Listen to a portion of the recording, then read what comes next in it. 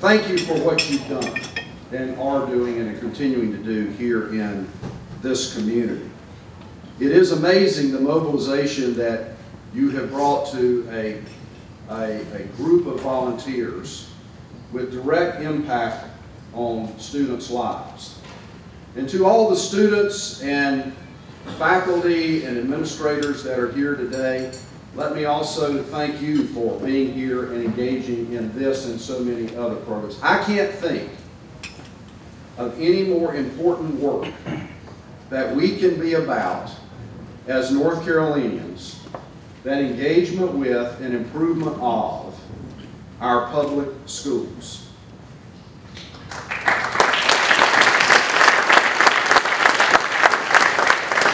You have a movement here, and that movement needs to expand, and it needs to be energized, and it needs to continue to be mobilized, particularly at this point in our state's history, because if North Carolina is going to compete in a global knowledge-based economy, which is present today, intellectual capital, the creation of it, the growth of it, the maintenance of it, and the expansion of it is the competitive advantage that we must have and we must deploy.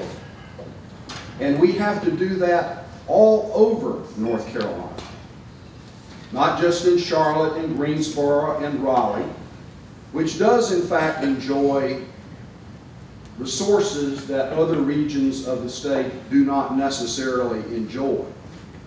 Hence the reason for a movement, a collective voice that will engage with our policymakers in Raleigh and beyond to make sure that they understand that the people of North Carolina care about their public schools, want productive, meaningful investments made in them with the right level of accountability for that investment, and that if they fail to heed that cry, there are consequences to that. Politics matter. Engagement in democracy matters.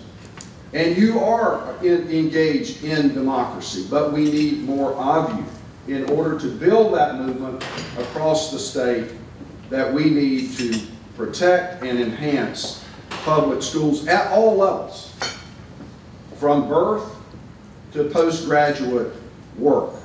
So while we're here today to celebrate wonderful successes, and we must do that even more than we have been, let us level set just a bit about what work is left to be done in public education. Only 17% of high school students met college readiness benchmarks from the ACT exam here in North Carolina last year, forcing some community colleges and universities to lower their admission standards. 17%. 49% of our college-going students, aspirants, 49% did not meet any ACT benchmarks.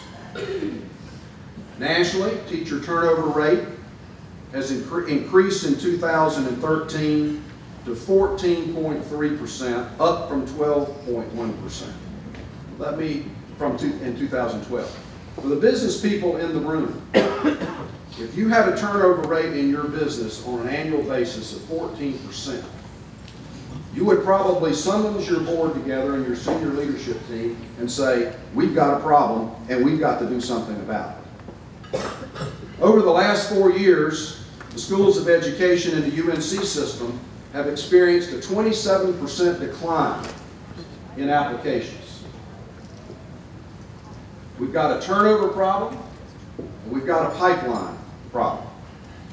And only a third of North Carolinians aged 25 and older have a post-secondary degree or an associate's degree or higher.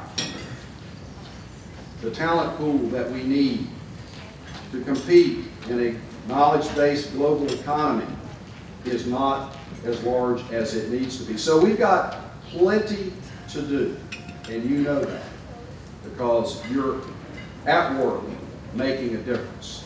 I am a product of the North Carolina public schools, born and raised here, educated here in North Carolina. I was the first person in my family, and I mean my family, in the history of my family, to go to college. That was made possible because the taxpayers of this state donated their tax money to keep tuition low. And I was able to graduate with the support of my parents and many, many others and the taxpayers and didn't know a nickel. Unfortunately, that's not the case for enough of our North Carolina students today. But I'm in no means a unique story. In fact, I don't want to be a unique story. And you don't want this story to be unique because it is our obligation, I think, to make sure that all of us that are in this room that care about public education provide all of that which made us successful and permits us to come and sit in this fine setting today and enjoy a good job. We must make that available to the young people in this room. If for no other reason, it was done for us. And therefore, why it is so important that we all engage. Now let me go back to the word collaboration. I believe that it is the tradition and the heritage of North Carolina that when there's a hard problem that we all identify, what do? We come together, we roll up our sleeves, and we go to work on it. We have a history of collaboration to solve big problems. I believe that collaboration today is at a lower level than it has been at any other time in our history. It is hard to keep your senses about you when the political acrimony is so shrill that all you want to do is cover your ears. But that makes it even more important that those of us who believe in collaboration, who believe in public education, keep our energy as high as it has been in this room at the beginning of this program and channel it for the betterment of our public schools.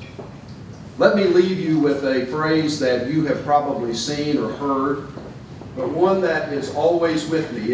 It went in a frame and sat on my desk the first day that I started practicing law in Lenore, just up the road, in 1978. And it goes something like this.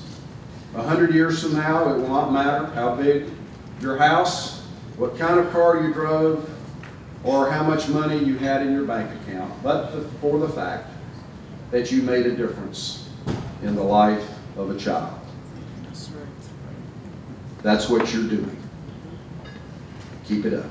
Thank you for the opportunity to be with you.